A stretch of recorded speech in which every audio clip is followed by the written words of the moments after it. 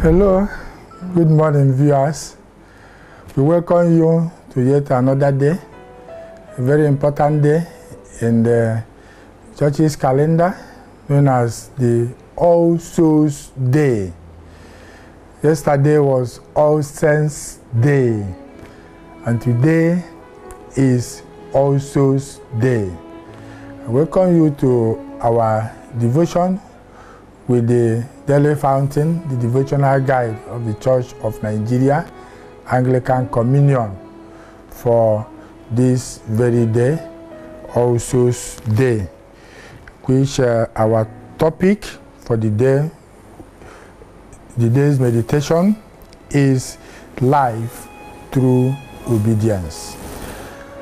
Before we continue, it will be good we pray at this time. Let us pray. Heavenly Father, you are the one who created us for you, and our souls will find no rest until they rest in you. Help us, Lord, to care for our souls, to prepare for the eternity of our souls. We pray in the name of Jesus Christ, our Lord. Amen. Amen.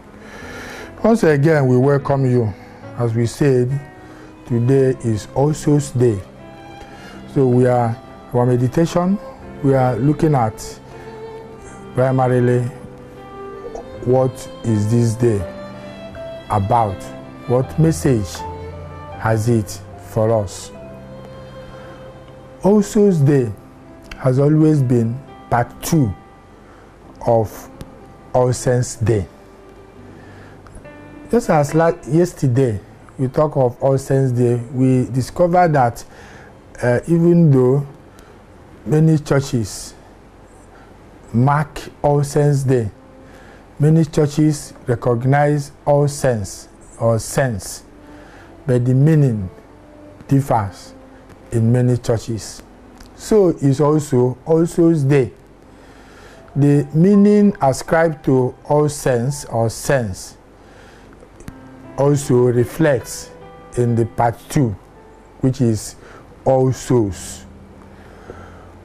Before Reformation and today for the Roman Catholics and maybe some other churches, all saints are people who have died and recognized through a process and are known or believed to be in heaven.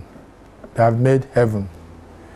Then all souls, now following that, also means for them those who have equally died as well, but they have not made heaven. Their souls are somewhere else, called purgatory. And this is a day for them to be prayed for, so that it's a day to pray for the dead, for the souls of such people. So that is the All Souls Day for them. But from Reformation, it became clear to many that you don't need to pray for the dead. At least from the canonical scriptures we received. When after here, as said in Hebrew, that when you are dead, it's appointed unto man to die once, and after that, that is judgment. That is what follows. So, but we believe that the souls don't die. So after living, at the end of the day, there will be resurrection. So eventually, even though some stopped outrightly the celebration of All Souls Day, but for some, like the Anglican Church, we continue because soul is very important. But the meaning is changed. It's no longer about praying for the dead or remembering for the dead, but commemoration of the faithful departed following the belief in the resurrection of the dead and the communion of the saints, that even those that died are still there and we still cheer in the same church. That's why yesterday we talked of the saints militant, those that are still alive, still moving, and the saints triumphant, those that have gone. So today we remember mainly those people that are still, they have died. Remember your own people that have died, have passed, and it reminds us that one day we will all meet again at the feet of our Master. One day, this our fellowship, we will join together. And when we leave, death is not the end of everything. Death is not the end. We concluded yesterday with that our sense will continue, the life continues. What we call death is transition. So today is a time we ask ourselves questions. My soul, Jesus wants us. This is your soul. How do you prepare for it? Is it just about this earth? What if you get the whole world and forfeit your soul? What does it profit you? What is the value of your soul? You think of the soul that those have gone, and you also think of your own soul. Your loved one that have gone, will you still meet them? Are you in the same faith? You yourself, do you know you will go? Do you know you will leave this earth? Do you know that everything you have, one day you will no longer have them?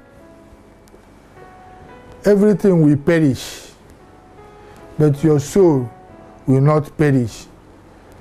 At the end, some will come up to everlasting damnation and some to the resurrection of life.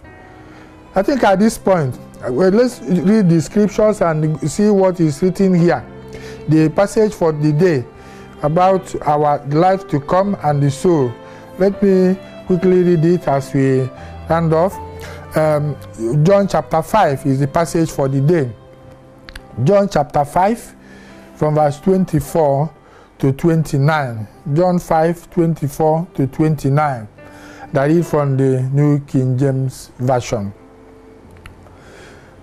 John 5, 24 to 29.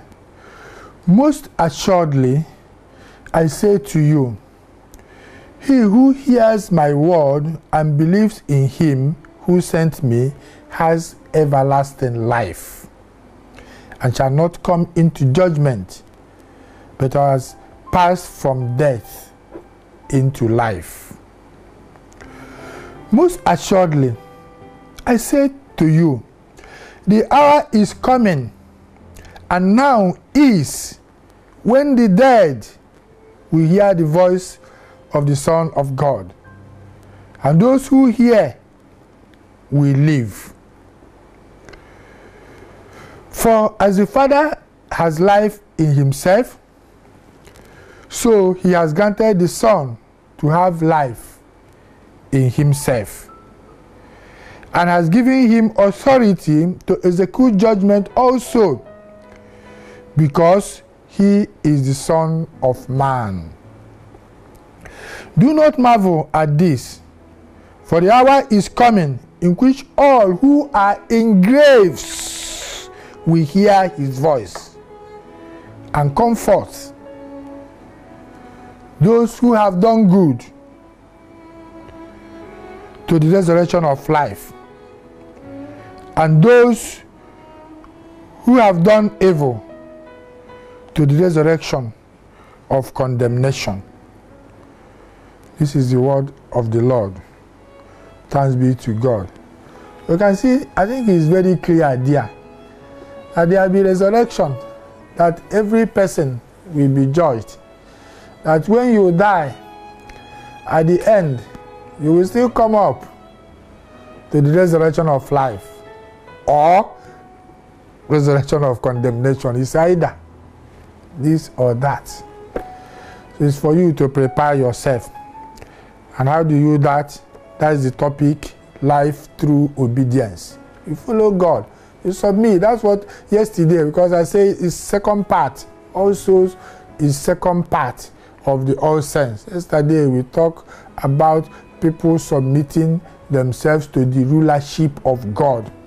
They are the part of the kingdom of God. And they are the saints. We are part of this kingdom. We want to be part of this kingdom. Submit yourself.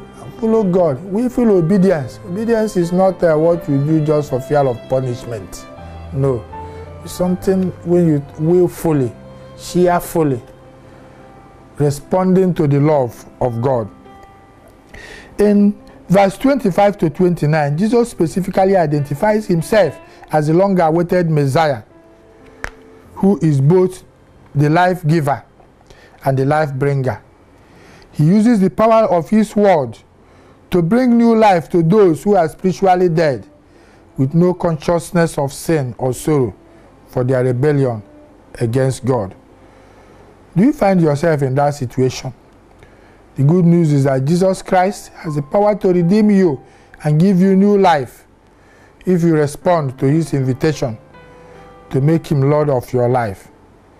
However, Jesus also wants that those who refuse his invitation now will face condemnation in the future and will face an eternity outside of Christ.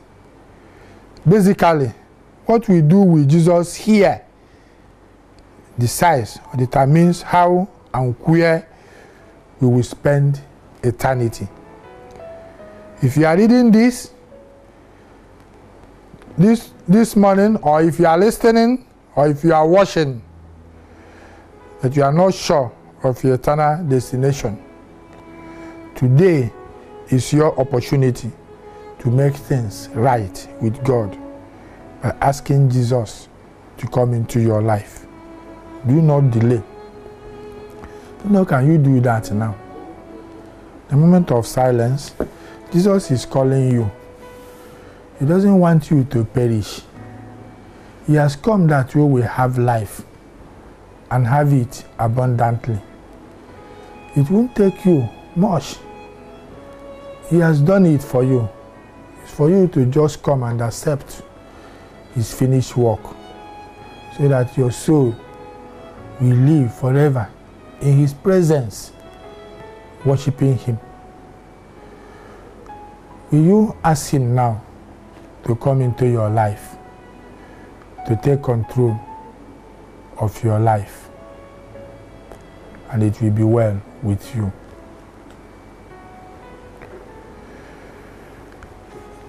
Let's pray. Let's say this prayer. My Father, I'm sorry that I have lived my life without thought of you and my eternal destination. Help me to come alive again through genuine repentance as I feed daily on your word. I pray in Jesus' name. Amen. Father, we thank you for your children. We thank you for this day that you have made this special call to us. And as many as responded, Lord, we pray for your enabling grace. Uphold them, sustain them, keep them unto eternity. Bless us all, Lord, that in our life here, we will always be yours, even unto eternity. We pray in the name of Jesus Christ, our Lord. Amen. Amen. Thank you once again for fellowshipping with us today. And we also invite you to join us tomorrow and always, every day, this same time, this same station, every day, this time, tune this station, ACNN, for the day's edition of the Daily Fountain. And if you are led to sponsor us, that this thing will continue, please contact the numbers and email that are now showing on your screen. You can also subscribe to our YouTube channel and YouTube at youtube.com/ACNN-TV. Check out our website at www.acnntv.com. May God preserve your soul. May the Lord be with you. In the name of Jesus Christ, our Lord.